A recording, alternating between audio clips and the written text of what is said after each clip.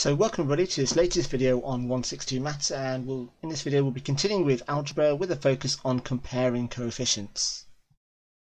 Now in maths, a coefficient is how much of a variable or letter you have, or it's the number of variable or letter is being multiplied by. So for example, if we have a look at these three expressions, it says state the coefficient of each variable. So let's have a look and get a decent colour pen. Let's go for red. So in this first example, so let me just separate these questions first. So here the coefficient, which I'm just going to call coef, of A is what number is in front of the A, which in this case is 3. So the answer there would be 3. The coefficient of B is what number, how many of B's have we got? Well, here we've got to take the consideration of the sign that's on the left. So that answer there would be -5. And finally, what's the coefficient of C? Well, that's going to be the number including the sign that's in front of the C, which is +7. So I'm just going to write 7 there, and there are my three coefficients. So looking at question 2, so here I've got coefficients of x cubed, I've got x squared, and I've also got x. Now remember that x squared and x's and x cubes are all different variables, because obviously the power just means it's like a different letter. So even though you can see the same letter, the fact it's got power makes it a different variable. So looking at these then, so we're looking at how many x cubes have we got? Well, what number have we got? Well, we've got +4. I'm just going to write 4 there. What's in front of the x squared? Well, that's going to be again -5. And what number is in front of the x? Well, you can't see a number, but there is a number, and that's going to be -1. So when you can't see a number, it's always going to be 1, but obviously just double check on the sign on the left, because obviously that belongs to whatever number or whatever variable precedes it on the right, and so there we would have -1. Then finally, moving on to question 3. So here I've got coefficients of x to the power 5, a cubed, y squared, and I've got b.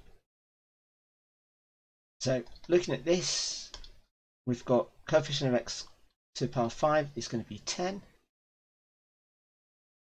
The coefficient of a cubed is going to be -5. The coefficient of y squared is going to be -1. The coefficient of b is going to be +1. Now, when you have got a number that hasn't got a letter or a variable, we should say mathematically, then what we call this is we call this the constant.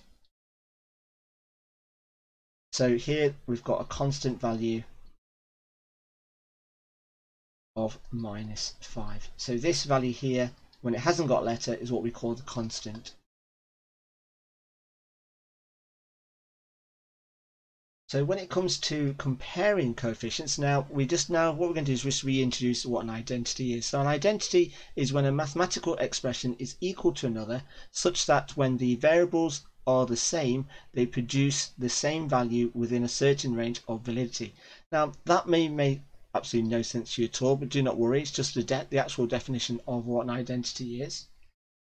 Now if you come across what looks like a triple line equal sign, it basically represents that the left hand side can be written algebraically and it's the same as the other, to which if you substitute the same value of x into the left hand side, it should give you the same value on the right hand side. So for example, if we let x equal 2, now I've just made 2 up, it could be any number. Okay, now if it could only be certain values of x, that's where this certain range of validity comes in, so that it's only the same for certain values, but that kind of goes into much higher level of mathematics, talk about A level here.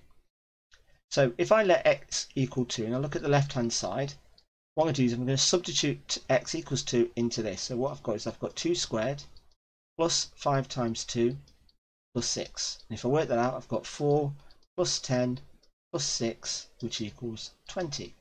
Then if I look at the right hand side of this and I swap x equals 2, so I've got 2 plus 3, and then I've got 2 plus 2, well 2 plus 3 gives me 5, times 2 plus 2, which is 4, which equals 20. And as you can see, it's given me the same value. So that's where an identity comes in.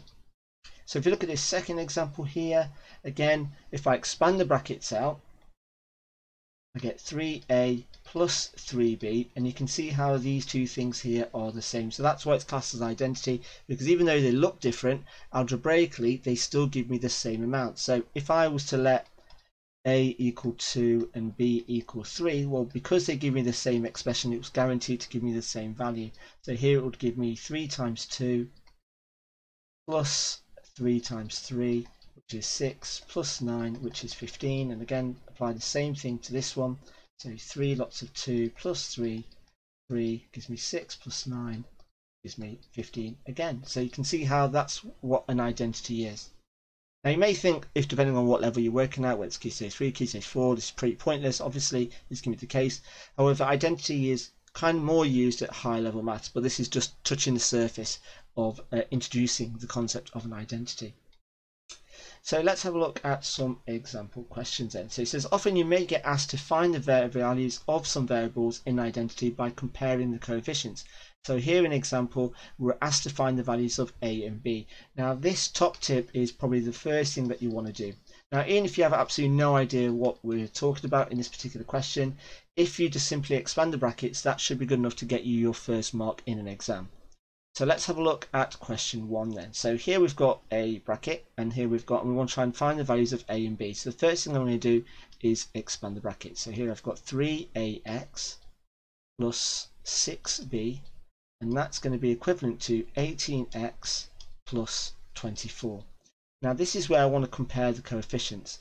So here the coefficient of x on the left hand side is 3a, and the coefficient on the right hand side is 18. So that means that 3a equals 18, and if that is true, then all I need to do is divide by 3, and I get that a equals 6. So there's my first value. Now looking at comparing the second, looking at the constant, so here I've got 6b here, and I've got 24, so that means that those two things must be equal. So here I've got 6b equals 24, so if I take the 6 over by dividing, I get b equals 4, and there are my two answers.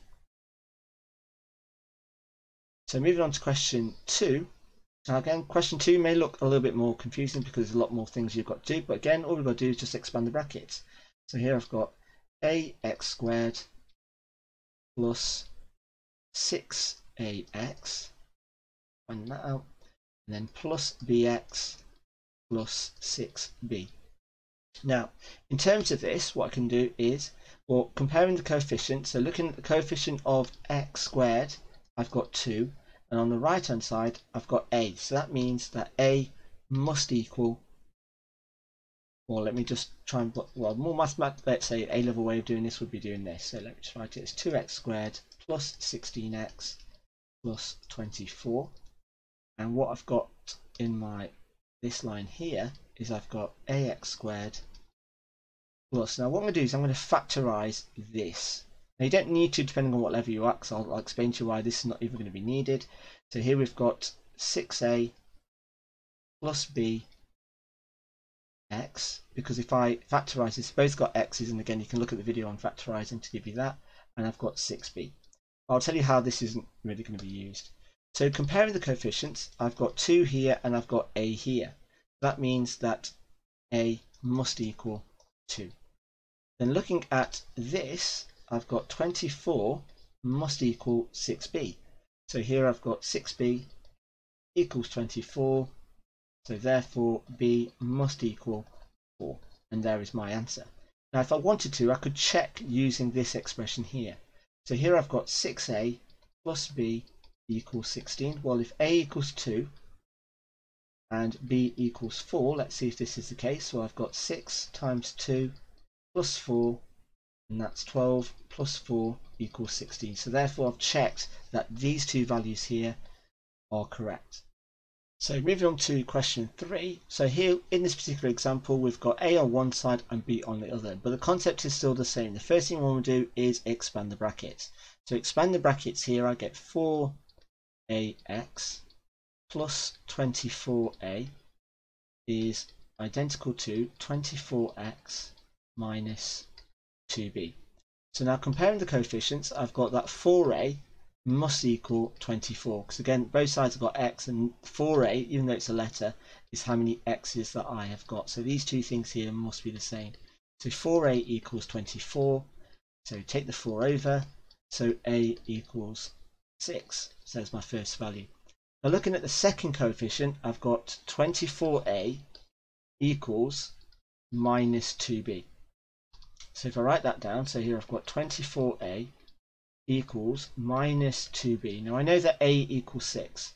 So here what I've got is I've got 24 times 6 equals minus 2b. Now 24 times 6 is 144. So 144 equals minus 2b. So then what I'm going to do is I'm going to take that minus 2b, so I'm going to divide by minus 2. So 144 divided by minus 2 gives me an answer of minus 72, and that's what equal to b. Now here you just got to be careful of this minus, and just don't forget that minus, because a lot of students would forget that minus. So here is my answer. So a equals 6 and b equals minus 72. So looking at our final example now, this example is taken from A-level or further maths, but again the concept is exactly the same. So first things first, what we'll do is we want to expand this bracket. So here what we've got is we've got ax cubed plus bx squared plus cx, and that's just me expanding those three terms. And then what I'm going to do is expand using the 3 and multiply those three out together. So here what I've got is I've got 3ax squared there, so let's put squared there, and then plus 3bx plus 3c. Now there's a reason why I've put this in nice little columns and organise it the way that I am, because it just makes it easier for me to factorise. So for example here I've got ax cubed. Now for the x squareds, well I've got plus b plus 3a x squared. Then looking at the x's, I've got that. So I've got plus c plus 3bx, and then I've got plus 3c. Now don't, like I said, this is quite high level math, so if you're not sure about the factorising, again it more comes into A level. Now in this notation what I then do is I'm now going to compare it to my original equation. So here I've got x cubed plus x squared minus 14x minus 24. Now at this stage, this is where I want to compare my coefficients. So if I get a different colour pen, let's go for blue. So here if I just write ones in front of the ones that I haven't got a number. So here what I've got is I've got that a must equal 1, because that's how many coefficients of x cubed I've got. So a equals 1, that's fact. Then looking at this one here, I know that 3c must equal minus 24. So 3c equals minus 24, so dividing that by 3, I get c equals minus 8. And there's one value. Now all I then need to do is pick one of these brackets. So I'm going to go for this one here. So I've got that b plus 3a, so b plus 3a must equal 1. Now I know the value of a, because that's 1, so I've got b plus 3 times 1 equals 1. So b plus 3 equals 1, so take the 3 over and to minus 3, so b equals minus 2. And there are my three values. So they're my three coefficients of a, b and c. And there you go. But like I said, question 4, if you're completely confused on question 4, do not worry. That kind of delves into additional maths, further maths, A-level maths.